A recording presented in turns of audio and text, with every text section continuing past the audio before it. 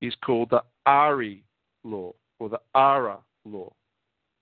And the reason it's called the Ara law is that there was no word that I could pull from the collective memory of, and I'm going to use this description, of how white men have interpreted the history of the society that claimed not just the land in terms of Australia, but was right throughout Southeast Asia and connected to the other Polynesian cultures as well. So the word Ari or Ara is used because it is a fundamental word that is present throughout all the different tribes as a unity. Because I could not find a word that could unify in terms of using the word dream or dream time or the word spirit, because they've divided and conquered, and what they've done deliberately is that they've misspelt them because there are differences in terms of, we talk about writing. But I'm referring to a system of law that existed in what we call Australia for tens of thousands of years that predates any kind of law like common law by tens of thousands of years, and yet was a complex, organized system of law. So what I'm saying is, and what I hope you will help with, is making sure that the canons of law, the canons of positive law, recognize a truth and heal the history. That when it comes to a place like Australia, as it comes to a place like Africa, as it comes to a place like the Americas, North, South, and Central America, that the indigenous systems of law existed, they were comprehensive, they were enforced and honoured, and that we are not dealing with places that did not understand law. You follow? Yep. Okay. So I look forward to being able to pass this by you over the coming few days and the coming week. You've got my email. Send me an email. Would love to talk with you. But these are the kind of things that lay the groundwork for the communities. When the law is restored and when the honour of the law is restored, then everything can cascade through that. All righty? Thanks very much. All right. Talk to you soon. Got to keep going, but thank you, and I'll talk to you soon. Okay.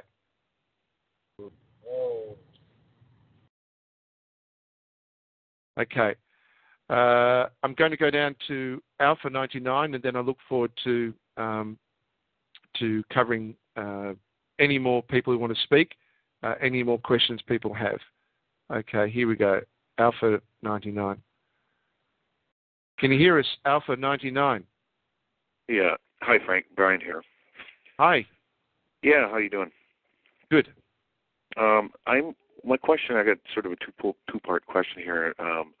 When you're talking about your currencies and negotiable instruments, and you notice you mentioned Canon 957 interacting our currency to some extent with the current system.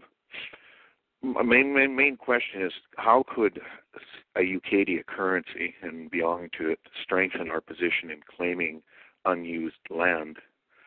Or would we record our claim of land in the UCADIA system?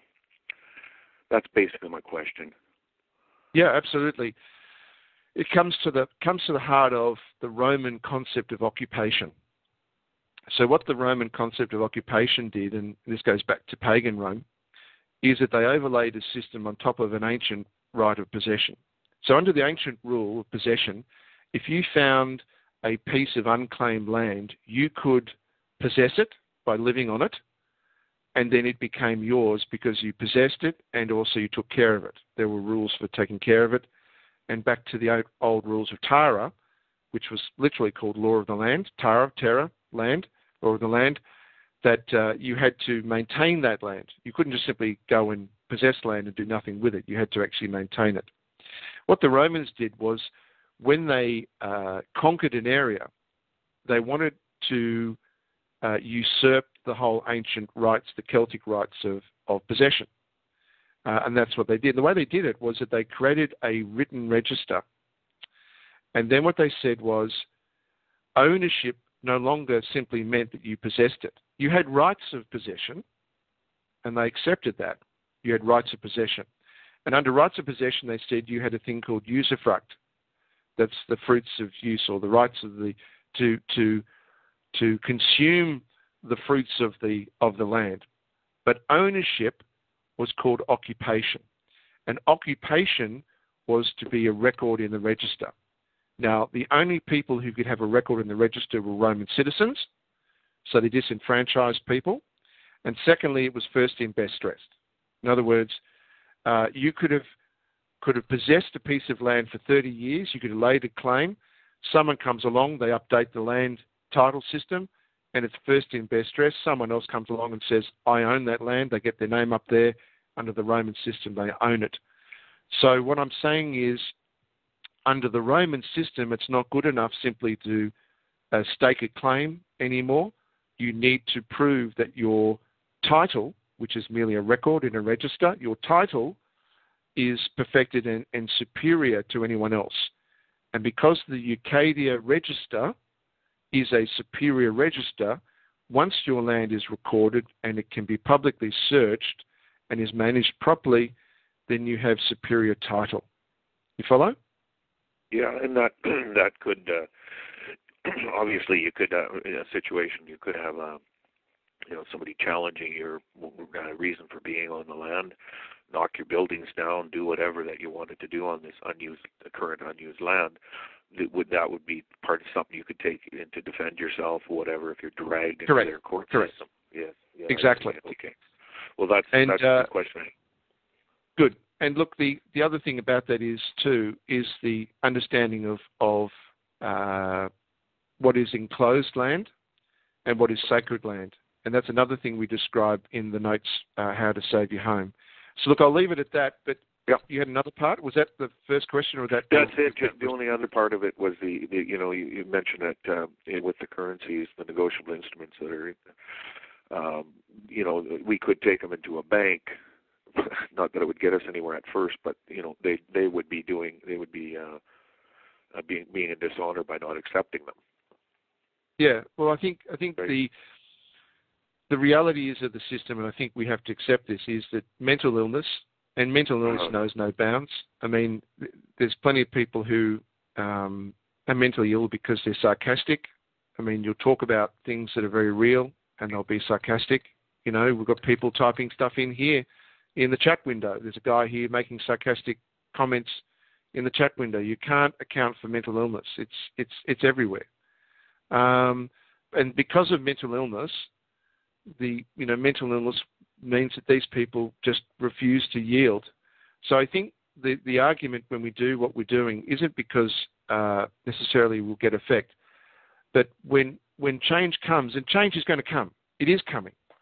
When change comes and we talk about claim, we can go back and say, on this date we did this and you dishonoured. On this date we did this and you dishonoured. On this date we did this. And no one can argue that it did not occur. Yeah? Right.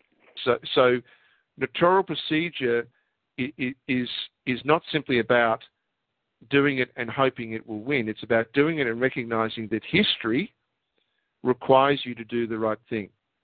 And it may be a year, it may be 2, it may be 10 years before the banker families are strung up by their necks. But the way they're going, that day, that destiny awaits them because they refuse to yield. When it happens, everything we've done will be to validate the transition. So, yeah, you can try with a bank, but at this stage, most banks will probably laugh and ignore you. Yeah, all right? I would expect that. Yeah. Okay. Yeah. Thanks for your answer there. Okay. Good on you. Bye. Yeah. Thanks.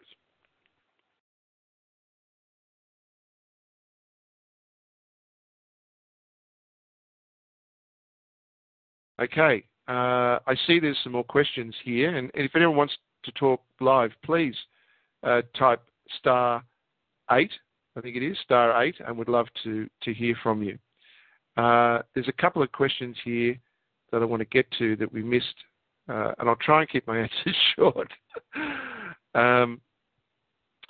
Guest 4 says, I have a court case when I said I was entrusted with the name first, middle name, did act out of honour. Guest 4, here we go. The judge made a plea for me of not guilty. I say I don't consent. He set a trial date. Can a judge do that? No. What's happened is what the judge does, and this happens time and time again, is that the judges will run over you on the presumption that you will not challenge that at the end, and at the end, when you acquiesce, all the failures of due process that they did will be obviated, will be forgiven. Let me explain. The judge in their system is pretty much given a wide berth to behave as a tyrant. And the only time that you can really hold the judge truly to account in terms of enforcement is when the case has reached a point of either requiring your consent to perfect, or that it is moved to a stage where you have the opportunity to challenge an appeal. The only time that you really have any chance to make an impact in their system, and this is something that we keep learning more and more. So I'm sorry, it's an evolving process as opposed to knowledge that I have been able to share with you from day one. It's something that's evolving. And that is, at the beginning, we have the opportunity to lay into the record documents where we can hold a judge to account or a magistrate to account at the end. Documents like, under their own standing orders, they are required to act under their oath. They don't, but they're required to. So we can put that in, their own rules in terms of their requirement to operate under their oath. We can put into the record the right in many jurisdictions of elocution, that is the right to express and to put onto the record those things that were ignored. This is the time after a verdict is rendered and before a judgment is given. So that window there is an opportunity called to speak elocution. We can include in that our live-born record, and that we decline to consent to their jurisdiction, in which case jurisdiction is challenged. We challenge their jurisdiction because we hold higher title. We can put that into the record. So we can put these key things into the record, and Ron Davenport has produced a document and some material that he's put onto University of UCADIA that gives that background material where you can submit that into the record. And he's given some guidance on how to go about that. And the other area, as I said, is at the end. But the middle, and the middle pretty much constitutes the first hearing right through to the trial, right through to the end. The middle is pretty much the judge running rampant. Now, if you give up, and unfortunately many people do, and that's what they do, they're bullies. If you give up, then effectively under their system, as perverse as it is, the judge is forgiven for all these actions. But if you don't give up, if you make sure the record reflects that you did not consent, you did not plead not guilty, you did not consent to the jurisdiction and you demurred, or you did not consent, then you can use that along with all the other points of failure of due process at the end of the case. But yes, this is a normal process in their system, and the judges are being away with it for years and years and years. So, guess for, I hope that answered some of the points you raised. I'm going to answer one more question, and then I'm going to go to East Pennsylvania.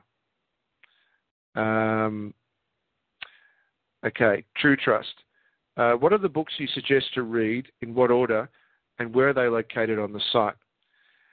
I always believe